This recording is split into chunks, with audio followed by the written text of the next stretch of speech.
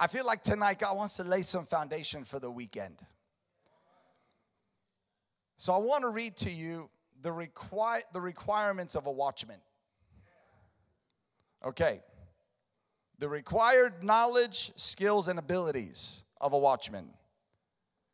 General knowledge of the duties and responsibilities of a watchman. Ability to think and act quickly in emergencies. The ability to write accurate reports of incidences. Willingness to work nights or on unusual shifts. Oh, praise God. God bless you if you got the 3 a.m. shift. Integrity, reliability, courage, sobriety, good vision and hearing. Yeah, because, you can't be a good watchman if you can't see and hear. Good physical condition and good spiritual condition. Okay? The ability to think quick. The ability, when something happens, to not react, but to respond by the Spirit. Come on now. The ability to crucify your flesh, so your flesh is not what's reacting, but you respond by the Spirit in moments of crisis. I believe God wants to anoint the church to bring divine intervention during moments of crisis.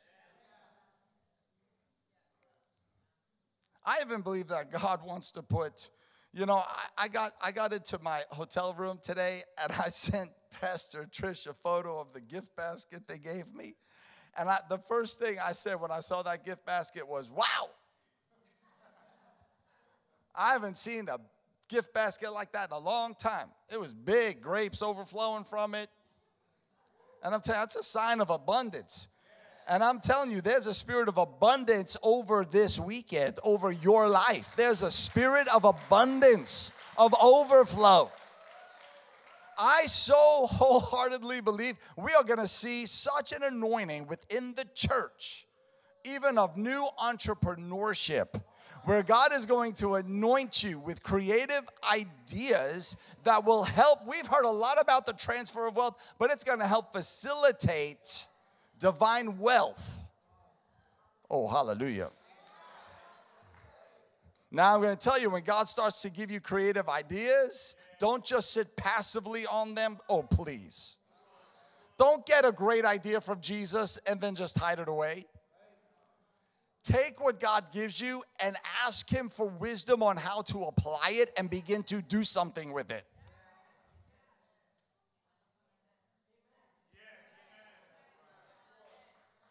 And the enemy, watchman, that you're going to have to contend with that is the enemy of procrastination. That says, okay, I know, God, I know. I'll get around to it. We tell ourselves we'll get around to it for a really long time. And then 10 years later, we're still trying to get around to it. Oh, it just got quiet.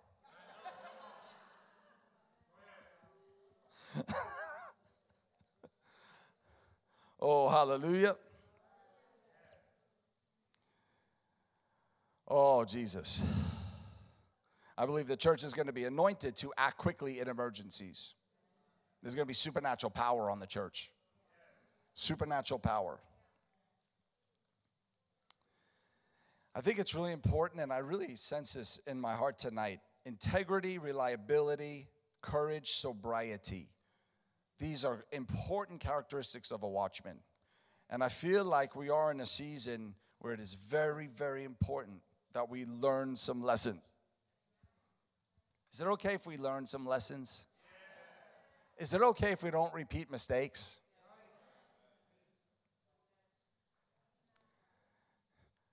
How many would love to see integrity promoted over gifting?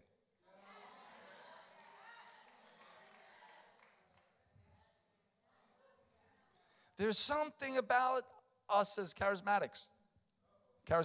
There's something about us. We get mesmerized by giftings. We do. We love them. And I understand. We love the gifts of the Spirit. We love when God moves. We love unique, unusual gifts. But I think the Lord, God's heart, is that we wouldn't just be quick to elevate gifts, but we would be quick to elevate character. Because gifts can shipwreck. Character will sustain you to the finish line.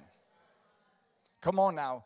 You can seek the gifts, but I'm telling you, when you seek the gifts of God in your life, I want you to equally, if not more, seek the character of God in your life. Because the character is going to be the wineskin that sustains the wine that God pours into you. Come on now. If you don't have a sustainable wineskin, that wine's going to spill, and you'll lose the wineskin and the wine. Come on now. How many want sustainability in your life? You want sustainability of God's anointing, sustainability of whatever gift God trusts you with. You want that thing to sustain itself and grow and just steadily, consistent. You know, one of the greatest secrets in life is consistency. You could be a little turtle, but if you're a consistent turtle, you will win the race. I'm telling you, sometimes, you know, we get the explosion, wow, and then they're the first ones out. But then you have the little consistent turtles, step by step by step by step, and all of a sudden they're crossing the finish line.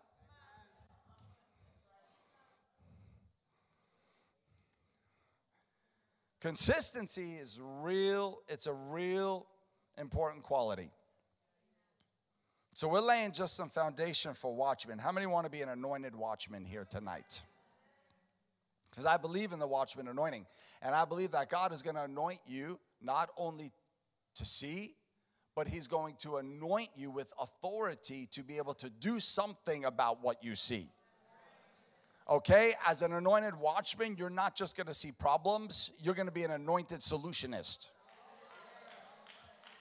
Come on now. You're not just going to see the issues. You're not just going to see the problems and talk about the problems. You're going to be anointed to be part of the solution to those problems.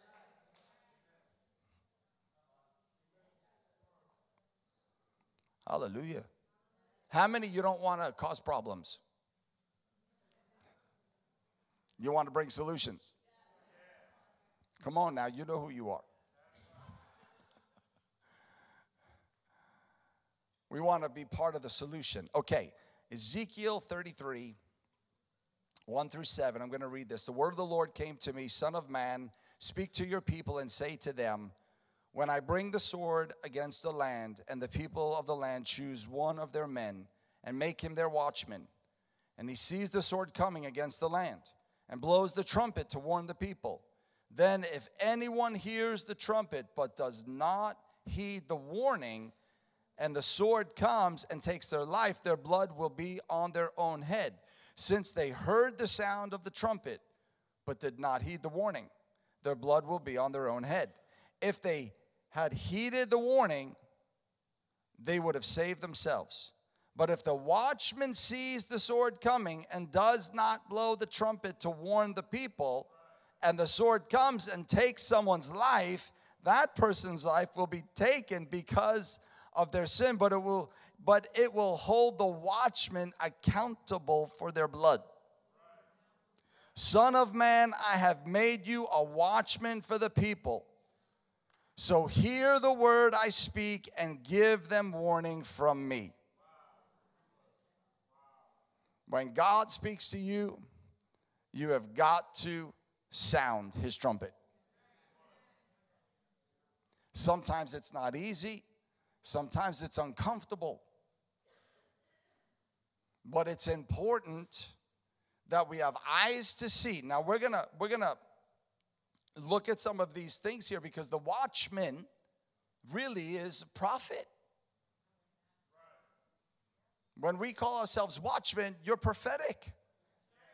Because a watchman, and we're gonna see this, a watchman really can see from a distance.